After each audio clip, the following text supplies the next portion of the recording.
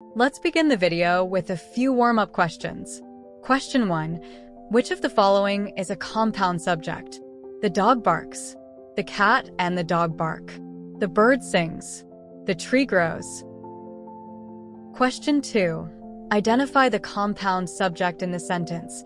Sarah and her friends are planning a trip. Sarah. Her friends. Sarah and her friends. A trip. So, are you confident with your answers? If not, don't worry, we'll be delving into this topic in today's video. Hello, and welcome to Explified. Today, we're diving into a fundamental aspect of English grammar that can help make your sentences more dynamic and descriptive: compound subjects. Understanding and using compound subjects effectively can enhance your communication skills. So, let's explore what compound subjects are, where and when to use them, why they matter, and see some practical examples. What are compound subjects? A compound subject comprises two or more subjects that share the same verb. These subjects are typically joined by coordinating conjunctions such as and, or nor. For instance, in the sentence, John and Mary went to the store, John and Mary form a compound subject. Where are compound subjects? Compound subjects can be found in all types of writing and speech. They are instrumental in sentences where multiple entities perform the same action, providing clarity and variety. You might encounter them in everyday conversations, literature, academic writing, and even in instructions or lists. When are compound subjects? Compound subjects are used when you want to convey that multiple subjects are performing the same action. They help in avoiding repetition and making sentences more concise. For example, instead of saying, John went to the store, Mary went to the store, you can say, John and Mary went to the store. Why are compound subjects? Using compound subjects makes your writing and speech more efficient and less redundant. It allows you to combine related ideas into a single sentence, enhancing readability and flow. This grammatical structure helps in emphasizing the collective action of multiple subjects, making your message clearer. Let us look at some examples of compound subjects. The teacher and the students discuss the project.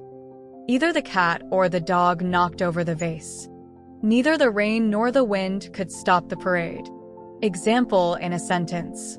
Tom and Jerry are classic cartoon characters.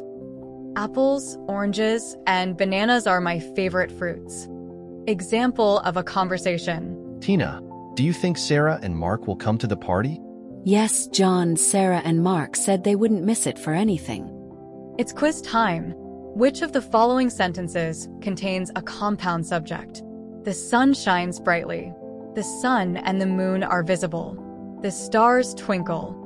The night is calm. Answer. The sun and the moon are visible. Identify the compound subject. Neither the coach nor the players were ready for the game. The coach. The players. The game. The coach and the players. Answer. The coach and the players. Choose the sentence with a compound subject.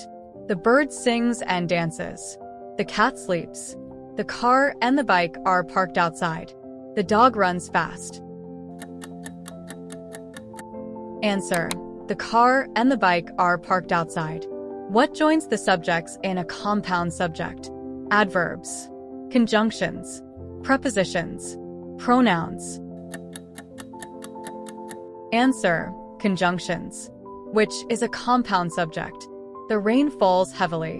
The rain and the wind are strong. The wind blows. The sun sets. Answer. The rain and the wind are strong. So that's it for this video. Thank you for joining us on this journey to understand compound subjects.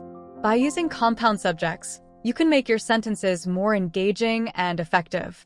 Have you noticed compound subjects in your favorite books or movies? Share your examples in the comments below, and don't forget to like and subscribe for more exciting grammar tips from Explified. See you next time.